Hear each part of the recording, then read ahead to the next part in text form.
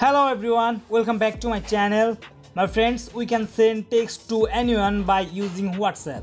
Also, we can send photo, video and document by it. Sometimes WhatsApp need extra security for sensitive documents or important text. App lock is a good security way. We can use any third-party app from Play Store to secure WhatsApp. But we can use WhatsApp's own feature for secure it. You will very glad to know that WhatsApp have the option of fingerprint lock. You can enable this setting for protect your app. So in this video I am going to show you how to enable fingerprint lock of WhatsApp.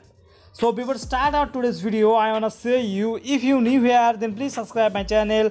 If you already done then thank you so much. Open your WhatsApp application. Now click on this three dot option and select settings option and click on this account option and click on this privacy option and scroll down and click on fingerprint lock. Yes, click on it,